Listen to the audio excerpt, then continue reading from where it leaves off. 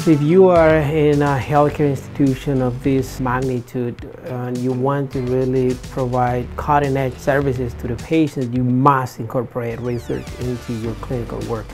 It's not an option, it's something that you must do. There is no progress without research. There is no new treatments without research. And that needs to be incorporated into the clinical treatment of our patients.